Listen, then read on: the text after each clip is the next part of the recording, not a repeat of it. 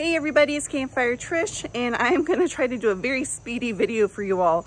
It appears that it's going to rain, and I am not 100% sure if I'm going to be able to do all my cooking that I want to do outside today, but I'm going to give it a good try, a good effort. First thing first, I'm going to show you all 3 separate cooking things, 2 salads or 2 side dishes, and then the main. And I'm hoping that main is what actually gets cooked outside, barring no rain. It's starting to sprinkle a little bit. I didn't think it was really supposed to rain today, so I'm keeping my fingers crossed. But the first things first, I'm going to be making a salsa, or a kind of a big chunk pico de gallo, and I'm going to do a corn salad that's also great for al fresco. And then I'm hoping to be grilling some chicken on the Solo Stove bonfire. So let's get to it. All right, to start with, I've already chopped up a small little pint of fresh tomatoes. And I also I just quartered these. I've got some cilantro, some green onion. Well, I do have green onion here. I've got some red onion. And then here's a jalapeno with only a few seeds in it. So I'm going to just throw all my ingredients in together. I'm just going to give it a mixy mix with my hand. And you can add as little or as much jalapeno that you want, or any of these ingredients. If you're not a cilantro fan, you don't have to add cilantro. I think cilantro is one of those give or take, you either love it or you don't kind of things. So it just depends on your tastes.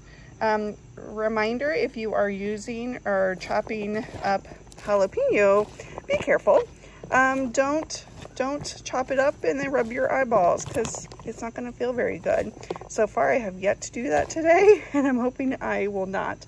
So I think my ratio of tomato versus my other ingredients is a little short. So I'm actually going to chop up a couple of more tomatoes and throw in here, and then give a good squeeze of this lime right on top. And then it's just going to be kind of sitting melting as it's getting closer to dinner time.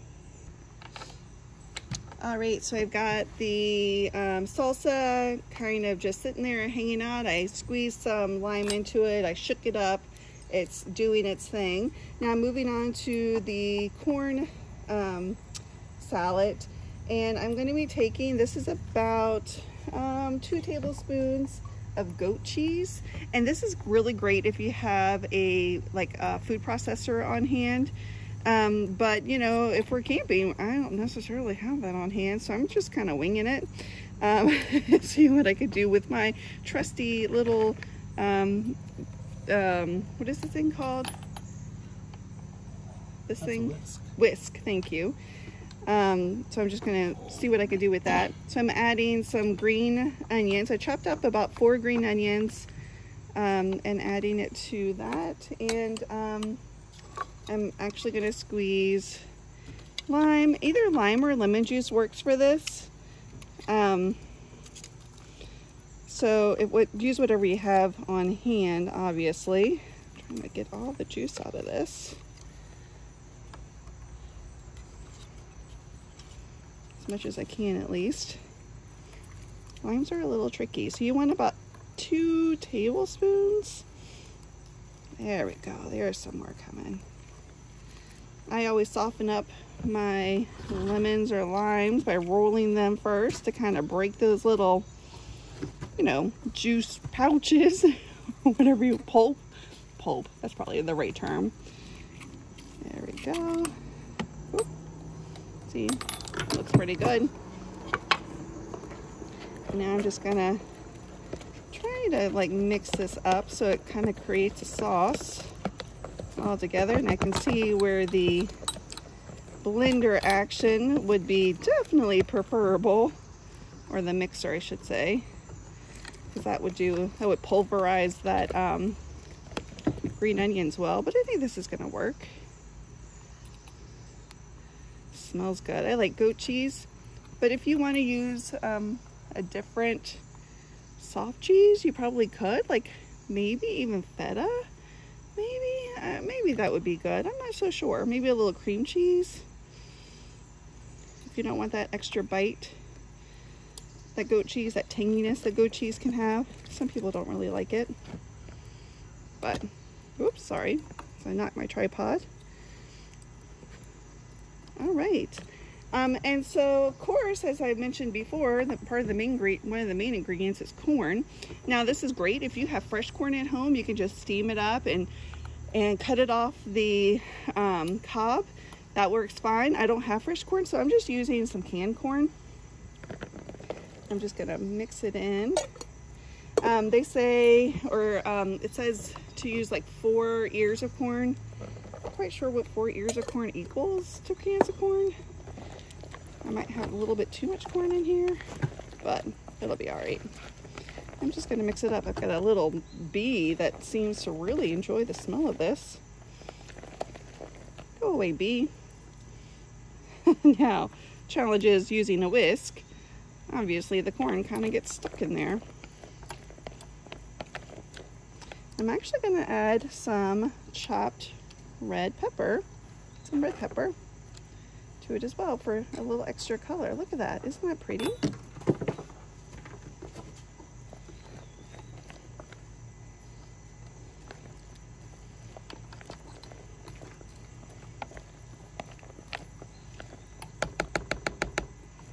There. That looks nice and pretty. So I'm gonna go run this to the fridge. I'm gonna let it just kind of sit and hang out while the rest of dinner is getting prepared.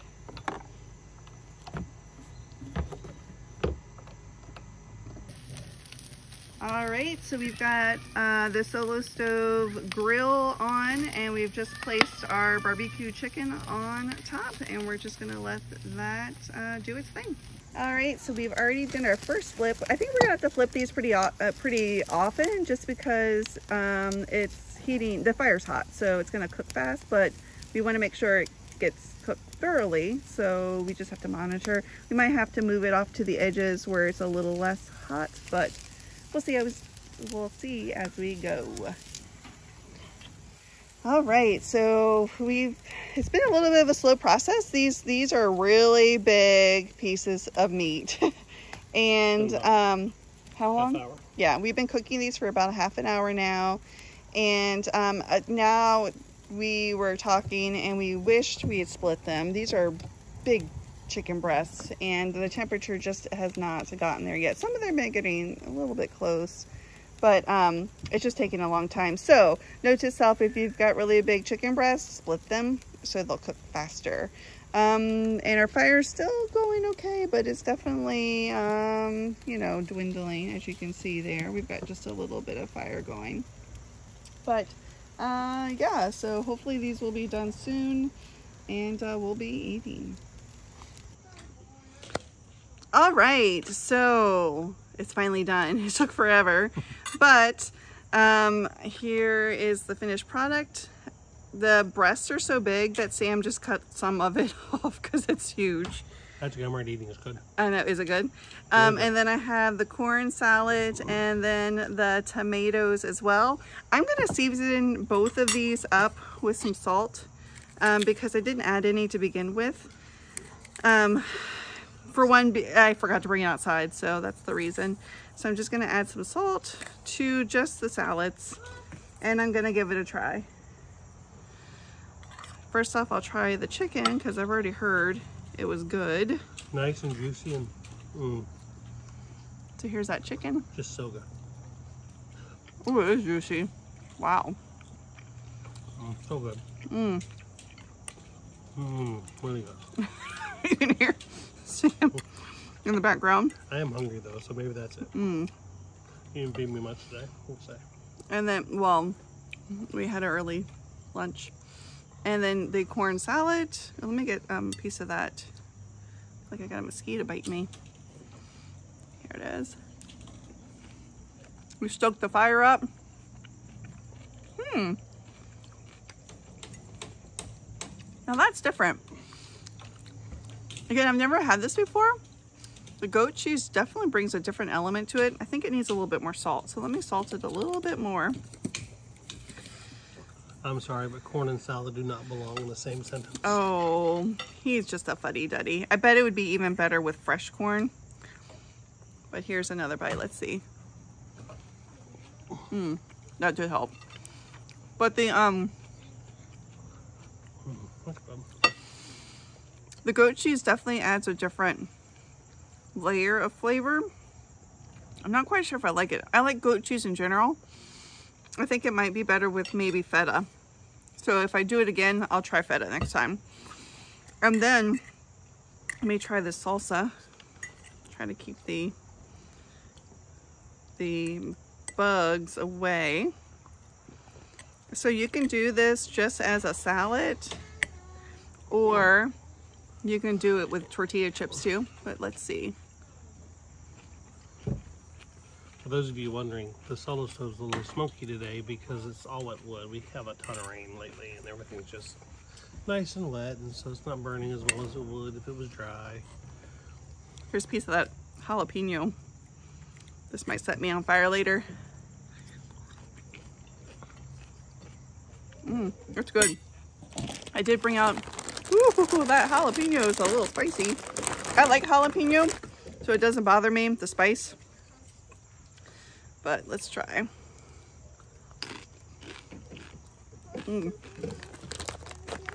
My chips are stale, but in general, Kids. they're pretty good. So, all in all, this is a really good, like, summer dinner.